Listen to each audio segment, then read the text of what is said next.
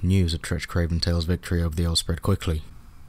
The neighbouring elven faction, led by Kunal Walshard, immediately mobilised their troops and sought revenge for their fallen brethren. They caught the Skaven unaware, and with Tretch busy revelling in his victory, it was left to the mages of Dreadstalker to lead a ragtag group of untrained and under-equipped fighters. They set up in a nearby forest, hoping to surprise their enemies by attacking from within the trees.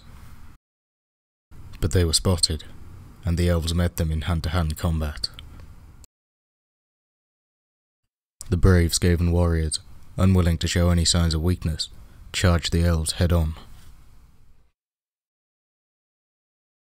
The elves refused to meet the Skaven in a fair fight, instead resorting to cowardly skirmishing tactics. But eventually, a full-scale battle did break out.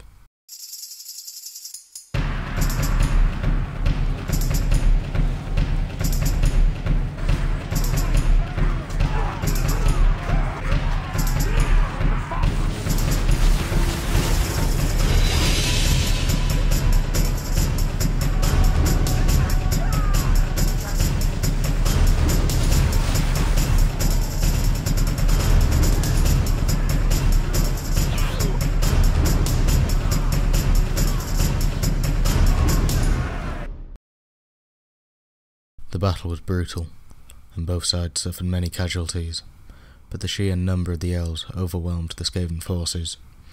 Those who could ran for their lives.